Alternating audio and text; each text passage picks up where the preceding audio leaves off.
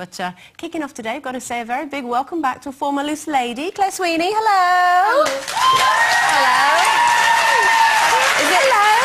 You're all right. Do you know, I'm so excited to be back. It's like you've never been away. Yeah, it's like putting a comfortable pair of slippers back on. Yeah. And I'm still in my same seat as well, which I'm pleased about. Yeah, because I saw you on Sunday night, didn't I, at that do? We were in at Liverpool. Dionne Warwick, Warwick, yes, for the Variety Club.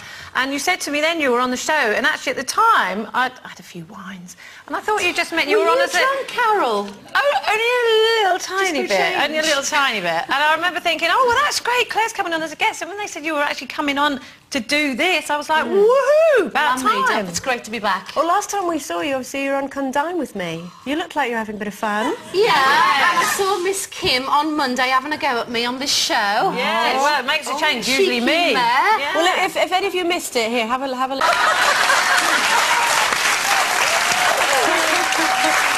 Do you know what made me laugh about that? On the show, she accused me of being loose. She called me the parish slapper. And then she said I was a drunk. Oh, that's what she told me. Exactly. I thought that's self-projection, isn't it? So did you get her drunk, or did she just, you know, voluntarily drink that bottle of vodka from the bottle? She didn't decline it. No. Let's put it that way. But I did get great fun in watching her, because this bottle of vodka, well, I didn't tell her at the time, I'd had it in my fridge for 6 years. And it tasted like battery acid. So after a few drinks, she's thinking it's gorgeous, and I just poured it in a dessert. I said, enjoy that, love, go on. You know, this is why you fit right in. Okay. Now, British women, listen up, because according to a new survey, we're getting it horribly wrong when it comes to fashion. Yes, Britain has been voted the worst-dressed nation in Europe. Almost half of those questioned identified us as having the worst fashion sense, followed by the Germans and the Spanish. It's been suggested that our love of a bargain could be to blame. But do you think we're really as badly dressed as they say, Carol? I wouldn't say the worst, no, because I have been to a few places where they are much worse than us. Like where? But, well, no, I don't want to say really, because I'll just upset too many people. Oh, go on, Carol. Well, it's never stopped you before. No, I don't want to upset a whole nation, but I do think that here we are generally scruffy, and how I compare it is to countries that you go to where they are so immaculately, beautifully dressed, especially women, that when you come back here, you really do notice that, you know, a lot of people just don't make any effort at all. Now, I'm not putting down people who want to be casual, that's fine, but I think a lot of people are genuinely scruffy. When you go to Paris, say, or Rome, or places like that, women wouldn't dream of going out without having their hair done, you know, their makeup and getting their nails done, and, you know, with beautiful clothes on, you know, always looking really good. But here we don't do it. We've got a tracksuit thing going on, haven't we? And they wouldn't go out in tracksuits. Talking about tracksuits, there was a documentary on a while ago. Joan Collins did it, and did you see it? Yeah, I saw it. It was brilliant. And she got these girls from this council estate, and she was trying to glam them up. Yeah. Well, I was doing this show in Oldham at the time, and I was guilty of going to work most days in my trackie and my Ugg boots, right? I watched this documentary, and the next day I went in skinny jeans, high-heeled boots, fitted shirt, and I just thought, you know, you've got to make an effort. Yeah. And it makes you feel better as well. It does make you feel better. I think it's important. I mean, my mum was a model, so she always looks fantastic. Now, even when she goes out, she always makes an effort. And it's always like, make the best of what you've got.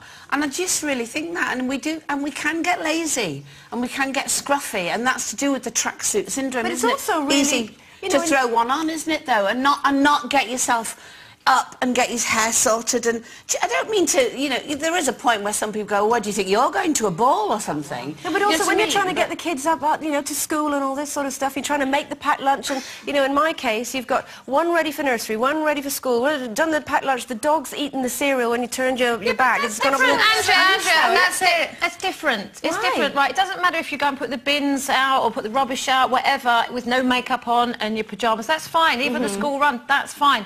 You know, nothing's worse than seeing a load of mums competing at the school run in the latest designer gear. Ugh. But and I don't even have to do it. But I think that's reasonable. But I mean, for going to work, for going out, for going shopping, for things like that, when people just don't just do it bother. effortlessly. I remember working with Pollard, who's on after, and saying to her, Pollard, do you plan what you're going to wear, or do you just pick up everything and put it on at once?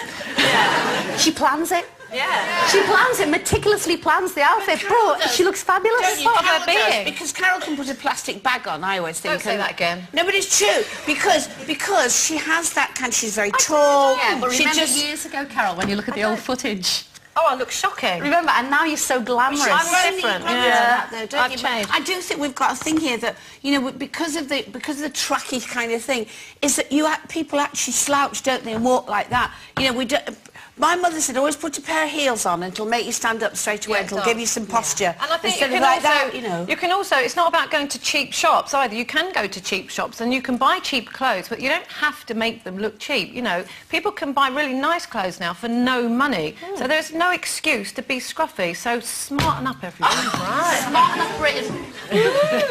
Now, earlier we were talking about Claire's appearance on Come Dine With Me alongside the lovely Kim Woodburn. Now, Kim joined us on Monday to launch our new feature, Spring Clean Your Spouse, Dear. Yeah, she's helping us to spring clean your mucky men's acts. So, if your partner never cleans up after himself or has disgusting personal habits, then send us an email saying why you need Kim's help. We'll be naming and shaming, hopefully taming, those mucky men in 2 weeks' time on the show, so make sure you tell them before you tell us. Those deemed the most deserving might even be invited to the studio for some frank advice and lessons from the Queen of Clean. Remember, we may be able to change your man from this to this. So email us at loose.talk. She just said that's Steve and Mark. How very rude. So email us at loose.women@itv.com by Thursday, 25th of March at 5 p.m. and visit our website where you'll be able to watch an exclusive interview with Kim explaining what she's looking for and how she can help, dear. She didn't say which way round, though, did she? Right, pit stop time. But, no, you didn't need to. But